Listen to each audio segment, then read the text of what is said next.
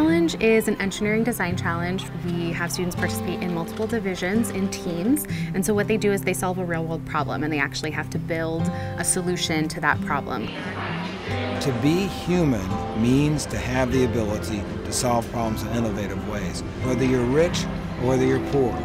This is a basic human desire, a basic human capacity.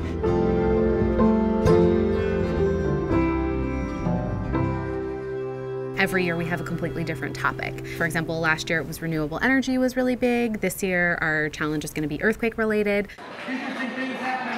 The great thing about Tech Challenge is that not only do you get to envision kind of this awesome thing and solve a real world problem, but you get to actually build it and then see if it works. To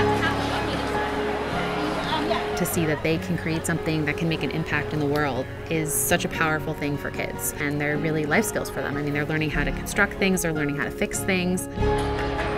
Among the things that are great about the Tech Challenge is that there are very low barriers to entry.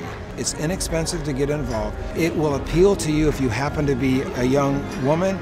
It'll appeal to you if you happen to be a young man. It is as democratic as possible, and because of that, people from all over the community want to get involved and actually succeed. They can participate through their school, after school programs. A lot of them, they do it with their friends, with their neighbors. We also work with a lot of partners, schools, after-school programs, community centers. The 3rd Street Community Center focuses on educating children. We developed our Young Engineers program around the Tech Challenge.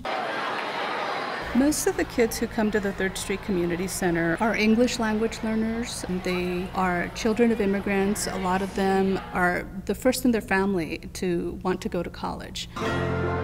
And they go through a judging process, so an interview where they talk about their process, what they've done. They bring their engineering journal because they have to document everything they've done, and then they have device performance, which is where they actually show their device.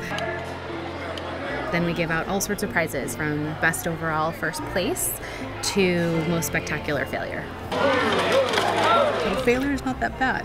It just means you got to try harder, you got to try again. And when they discover their ability to solve problems, maybe they also have a little bit more creative confidence to keep on keeping on and say, hey, I could do that for a living, and maybe stay in school or maybe start a business.